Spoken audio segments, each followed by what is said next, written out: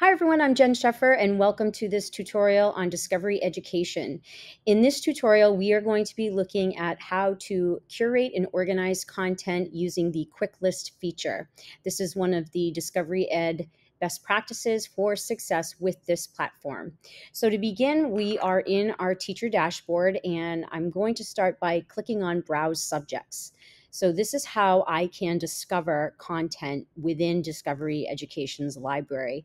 You can see here I have all the core subject areas as well as health, careers and workplace skills, visual and performing arts, multi-language resources.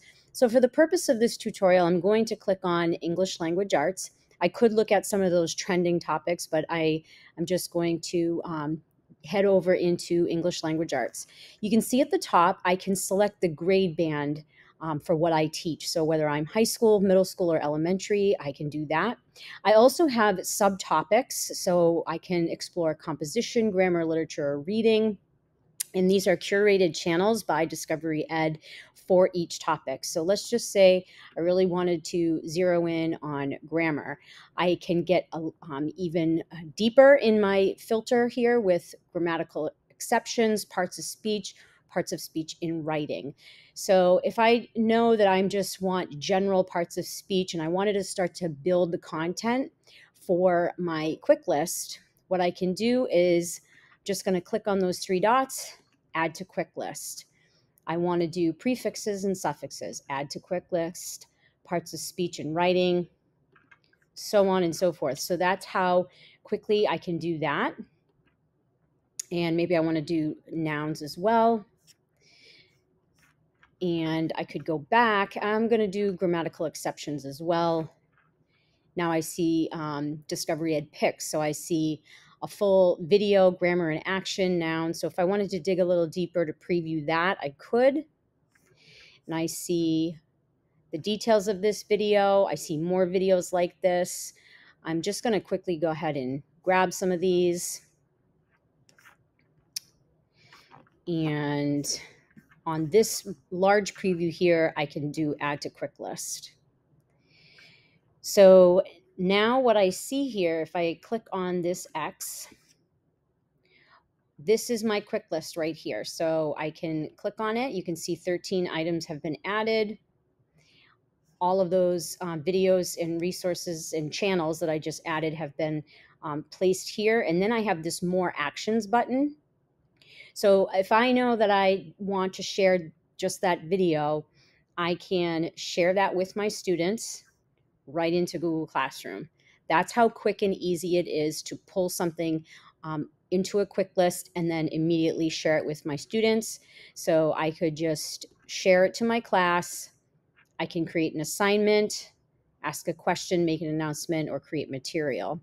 So great integration, seamless integration with Google Classroom, which I love.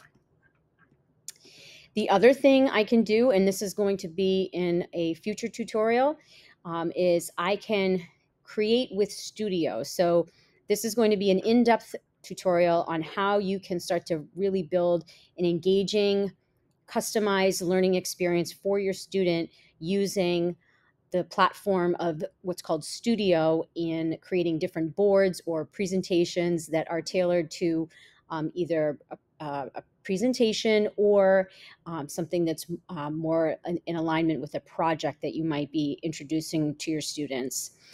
You can also, from here, in these three dots, you can add to my content. So it's on a quick list.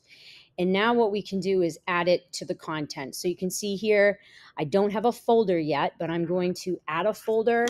I'm going to call this parts of speech. I click the check mark. I click that down arrow, and then I click on add. And just to verify that I put that piece of content in the correct place, I'm going to click on my content. I see parts of speech, and there is that video, the grammar video on nouns that I just added.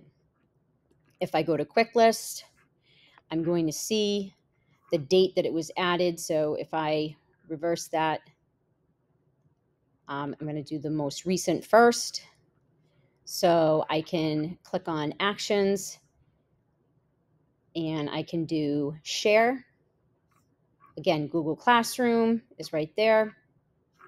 The other thing I want to do is if I hit copy, I can put that in my parts of speech folder.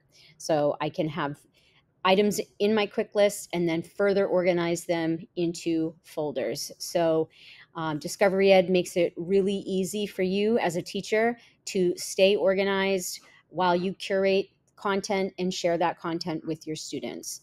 So I hope you will take advantage of quick list and folders in Discovery Ed and use this excellent platform. Thank you so much for watching.